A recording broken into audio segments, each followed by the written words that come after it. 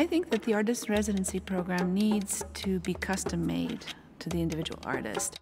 The museums are now so structured in thinking long-term, you know, having 5-year plans, and creativity doesn't always work that way. Sometimes the response needs to be fast and flexible and versatile. And so I think a museum, you know, needs to bend towards an artist and help the artist formulate new work. I'm very interested in doing like a book and then a collection maybe based on the laces of Mrs. Gardner. This one is amazing. It's like hair. One looks for artists that will approach this collection with a fresh and new way, you know, with a fresh voice, with a different sparkle in the eye.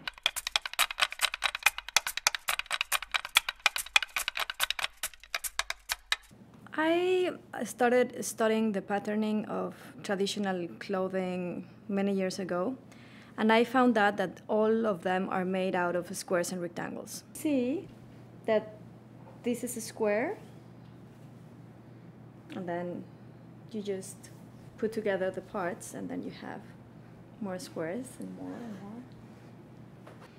Instead of trying to do something that it doesn't belong to our culture, we took this shape that we call it the square root, and from that we started to create new garments.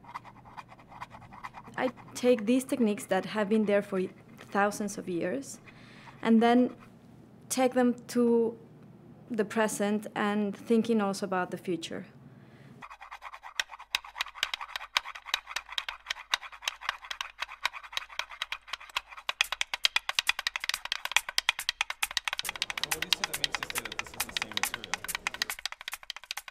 One of the interesting things about this exhibition is that we've used many different forms to look at fashion. So we've used photography, we've used film, and we've used dance and movement, and then there'll be a lot of workshops. So there's process in the making in the room.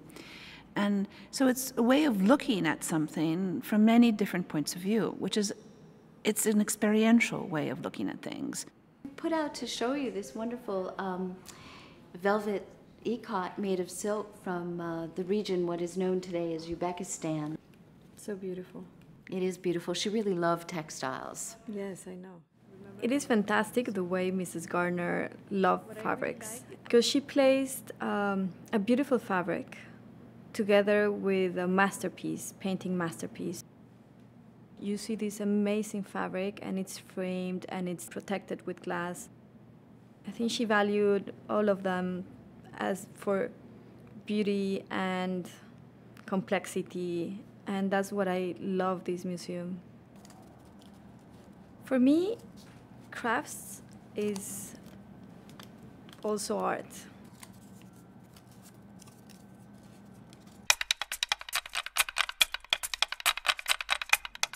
If you go to the communities, or if you go even to our workshop in Mexico City, you will see that we have the same creative process as an artist. It becomes more complex because as a fashion designer, you also have to make it wearable and then sell it, and then you have to become an entrepreneur. But the process of creating is the same. You have an idea, you put it on a paper, then you think about it, give it like many thoughts about it. And after that, it becomes real when you make the object. So I always say that for me, the future is handmade. I truly believe it. That is what my world is about.